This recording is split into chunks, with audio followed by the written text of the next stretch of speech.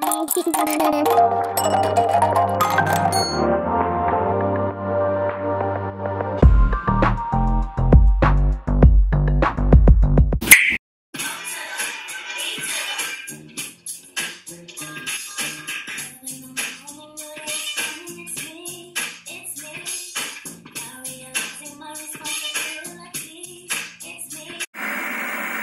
go to the street and get something to eat? I know you hungry.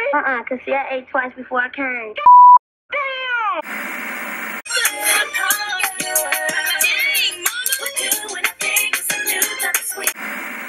Many of us have shows and movies that we grew up on that fill us with memories that last a lifetime.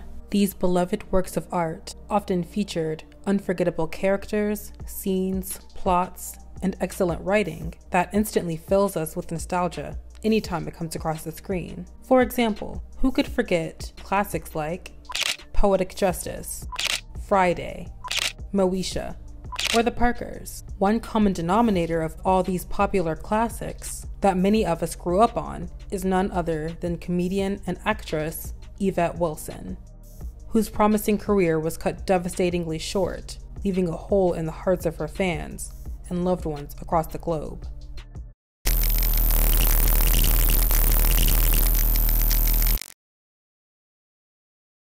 Yvette Renee Wilson was born on March 6, 1964 in Los Angeles, California. According to an article from the publication The Mississippi Link, Yvette was one of 3 children. According to the article, Yvette's mother described her as an independent child with a great sense of humor and a giving heart. In the early 90s, she appeared on an episode of the game show Supermarket Sweep, where contestants answer trivia questions and then compete in a timed race throughout the supermarket. She later started her career in stand-up comedy and eventually appeared on Def Comedy Jam, a stand-up comedy series showcasing a rotating lineup of comedians. Many legendary comics like Steve Harvey, Martin Lawrence, Bernie Mac, Dave Chappelle, and others have also performed on the show. Yvette caught the acting bug, and between 1992 and 1993, she landed 2 episodes of the beloved sketch comedy classic In Living Color, which, according to her IMDb page, was her first credited acting role on the small screen.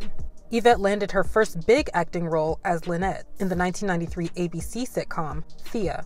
The series focused on Thea Terrell, played by comedian Thea Vidal, a widowed mother of 4 children juggling the responsibilities of her work and home life. Yvette's character Lynette was a sister of Thea.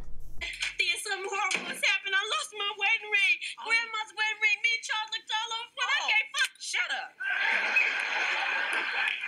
Yvette also starred alongside her future co-star, singer and actress Brandy, who played Denisha, the daughter of Thea. The series ran for 19 episodes before its cancellation in 1994. Other acting roles came pouring in. Yvette starred in 1993's Poetic Justice, along with Tupac Shakur, Janet Jackson, and Regina King. The following year, in 1994, Yvette appeared in House Party 3 alongside rappers Kid and Play. She also had a very memorable scene in the 1995 classic comedy film Friday, which stars Ice Cube, Chris Tucker, Bernie Mac, Nia Long, among other stars. In one of the film's most unforgettable scenes, Yvette plays Rita, a woman who is supposed to hook up with Chris Tucker's character, Smokey. We could kick it, but I forgot I had to go pick my mom from work, and you know how that is. That's all right. I'll take you to get her. Nah, she don't like a lot of people with me when I go get her. Look, won't you go to the street and get something to eat? I know you hungry. Cause see, I ate twice before I came.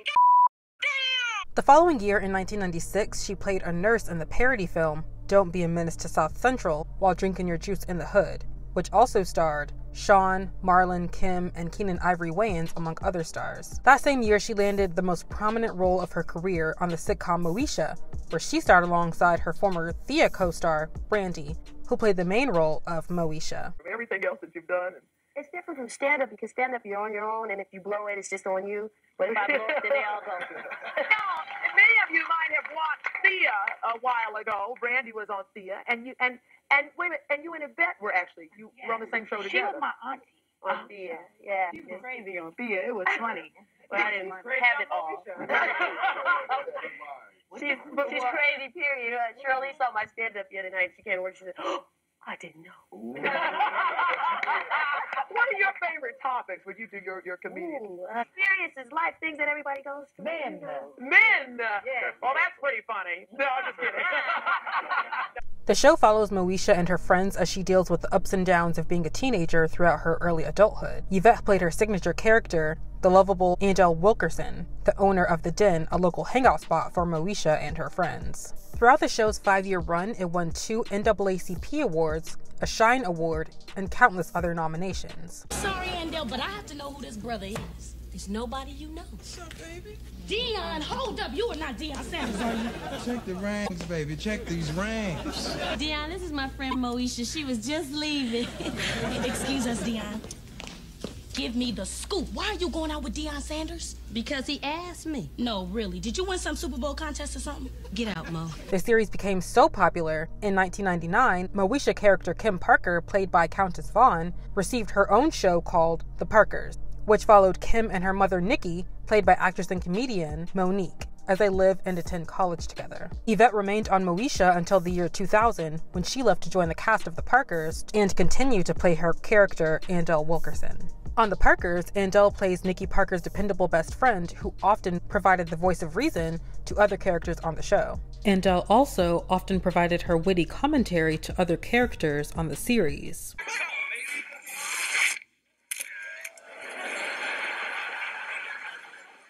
Andell, check my button, tell me if it's exposed. Yep, you smiling at everybody.